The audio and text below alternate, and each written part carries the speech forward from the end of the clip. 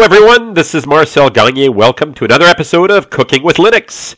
Today we are going to talk about a very special kind of Linux, specifically Android. Now, specifically, I'm going to show you how to run Android on your Linux desktop. And of course, your first question may be, but why?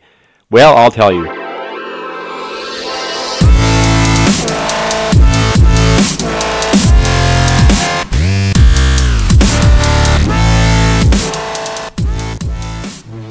Maybe you've got a really important business application that you can only get to on your tablet or on your phone, and you'd like to be able to access that. Or maybe it's like me, and what you really want to do is play games. Now, to do this, we're going to actually bring up a copy of something called Remix OS, and we're going to do that with our old friend AQEMU. First of all, let's look at Remix OS. What the heck is that? Well, if you go to jide.com/remixos for PC, you will find a download available of an image file that will allow you to install and run Android M, aka Marshmallow, on your Linux desktop. All right. So how do we do that? Well, the first thing we do is go to the download page, or just click download, and you will wind up with an image file. Actually, you'll wind up with a zip file that you then extract to get the ISO file. Next, we're going to fire up our old friend AQEMU after we've downloaded the image. And by the way, I will put the links to this up here in the show notes. All right, let's get that out of the way for now. Okay, so here's how we're going to do this. Let's create a new machine. We're going to say typical, OS 2.6, that's fine. KVM, that's fine. You notice I'm mostly taking the defaults here. We're going to call this Remix OS just because. Click next. Size gigabytes. 20 is probably good here. It depends on how much how many applications you think you're going to install in this thing. Or we could say, I don't know, pretend this is a 32 gig tablet, shall we? Next. User mode network connection. That means we're using the same IP address and stack as we are in the Linux box. So let's say next. And we'll say finish. Now the next thing we're going to do here, we're going to need the ISO image to boot from. We're going to go back to this in a second here, but I'm going to say CD-ROM drive, and I'm going to look for my image, which is under ISOs here, and it's called Remix OS for PC. There it is. I'm going to say OK, and let's go back to that VM tab, shall we? Now take a look. Over here, it says 256 meg. That is not going to be enough, as we know. So I'm going to hit the little drop down here, and I'm going to select 4 gigabytes. And I'm going to change this from AC97 to Ensoniq 1370. Yes, 1370. And let's give it 2 CPUs, shall we? Let's see. Anything else for the moment? Let's leave it at that for now. Apply. All right, now it's time to boot this thing. Let's click the start button. And before we do that, I'm going to hit tab here because I want to modify something. I'm going to go install equals 1, and we'll just hit the button here and let it boot, shall we? I'll bring that closer to the center of the screen here. Create, modify partitions.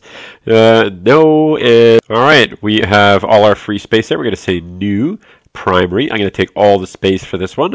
Then, now I'm happy with it. I'm going to click write. And are you sure you want to write this partition to disk? Yes, I am sure. Yes, writing partition table to disk. All right, great. It is a bootable partition. And whoops, now I'm going to go over to quit because we're done here. There it is, QEMU hard disk. Wonderful. Okay. Yes, I do want to format it. ext4. Yes, I do want to format it. Formatting. Do you want to install bootloader grub? Yes, I do. Do you want to install system directories read write? In this case, yes, I do. Here we go. Expect to write. Dum-de-dum-de-dum-de-dum. Oh, it's so hard to be patient. So very difficult to be patient. Almost there. Almost there. Syncing to disk. Yay! All right, we can just run it here, but let's reboot it, okay? Let's reboot it. Rebooting 1. And away we go. There's our grub menu. Let's just hit enter, shall we? Progress. Bootloader. How very exciting. Android is starting. Remix OS. This is looking good, people. Looking very, very good. Da-dee-da-dee-dum. Da-dee-da-dee-dum. Patience again.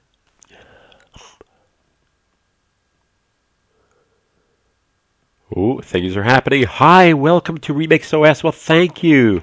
I'm going to go with English just because, you know, that is what I'm speaking. In case you didn't know, yes, I agree with everything. Wi-Fi setup. All right, you're going to look for your Wi-Fi network now and set it up. This is going to look very, very familiar to what it is you're doing on a regular Android box. Now, as you know, we're not doing Wi-Fi here, so I'm just going to skip this because we have already attached to the network. Remember, we're using the system's network device. So discover great apps. Okay, wonderful. Continue. And it gives you a sample of things you may want to install. Amazon Shopping, Let Go, blah, blah, blah. I'm just going to uncheck a bunch of these things to keep the experience as clean as possible. For starters, a bunch of games here. I'm just going to say next. And useful, you know, I don't want any of these right now. Let's just click next. Entertainment, I don't want any of those either. I just want a clean install for the moment. Just for the moment. Just for now, please. Summary, no apps. We're going to skip the setup. Yes, finish. I would like to activate Google Play services. Yes, I will. Setup complete. Ho ho! This is exciting. All right. Next thing, for you anyway, for me, for most of us, Play Activator, because we want to be able to download applications from the Google Play Store. Double click. Activate Google Play Services. Yes, let's activate. Activate. Installation complete. Yes, we are done. All right, let's go to the Play Store. Double click is how we get into this. And the first time that you do this, you will be asked for your Google account information, your email or phone. So, your email, account at gmail.com, and then we click next. If, like me, you are using two-step authentication, and you should be, you will be asked to enter your 6-digit code at this point. I'm not going to worry too much about letting you see this because, you know, it's going to be a different code next time. So there you go. Anyway, by signing in, yes, I accept, I do accept. Checking info, automatically backup data, sure, why not? We're going to skip that right now. And there you go. And now we have access to the Google Play Store. And we can install whatever games we want. Like, oh, I don't know, Clash of Clans. Let's install Clash of Clans. We'll say free, install Clash of Clans. Not that, you know, this is one of the games that I desperately need to be, one of the business applications that I desperately need to be able to use on my system. But what's another one? What's one that I do play? King of Avalon. There we go. I play that one. I play a bunch of games. In fact, if you check out my channel, my YouTube channel, you'll notice that, I've got a lot of video games that I play, including SimCity and other things like that.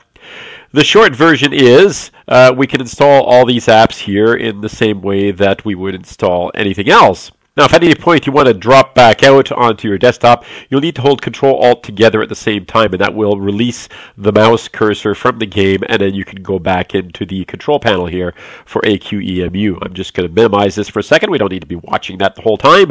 Let's go back into our Android system here. All right, so when we're done with all that, I've only installed a couple of things here, and I'm only going to install a couple of things here. But when you're done with that, you can just right-click down here and say Quit App, and that will get rid of that. And if you take a look on your desktop, now I've got a couple of apps, Android apps that are sitting there. Now, just a couple of things. Over here, you have something that looks very much like, if you'll pardon the expression, the Start button, if you will. Which gives you access to your file manager settings, all sorts of things, including a terminal window, which if you decided to go ahead and do the read-write on system, you may find useful at some point. Down here as well, you can enter, you can take a look at your notifications. So all the stuff that you need to do to be able to access the system, whoops, we're not going to do Wi-Fi, is available here. We can go into our downloads folder here. Open it up, but let's just start a game, shall we? Let's start Clash of Clans. Double click on Clash of Clans, and unlike your typical tablet or phone or whatever, we can actually just move this around all over the place, you see? So we can actually move this game. And there we go. We are going into Clash of Clans to run it for the first time. Now, this often take some getting used to, because in certain places you're going to be double clicking, you're going to be single clicking in other places. Yes, I understand that it's a freemium game, not really a free game.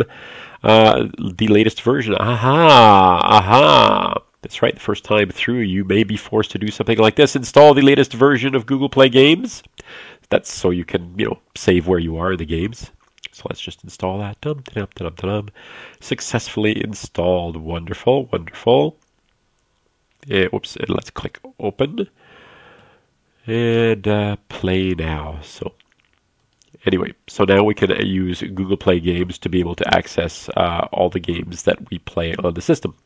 And that's pretty much all there's to it. I mean, beyond this point, it's just a matter of, going through and finding some games that you enjoy, some things that you actually, want to be able to do, want to be able to play with. And I hope you have some fun. I hope you have some fun playing these games on your desktop.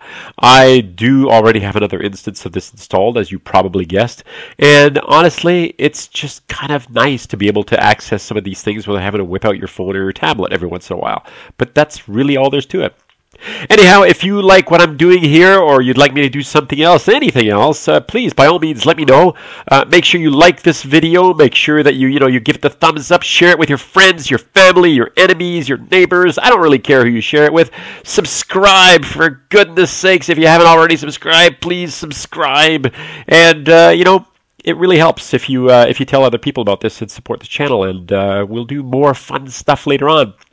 Anyhow, that's it for now for Cooking with Linux. This is Marcel Gagne, out. Talk to you later. Goodbye. All right, let's load this thing, shall we? Load. Bye for now.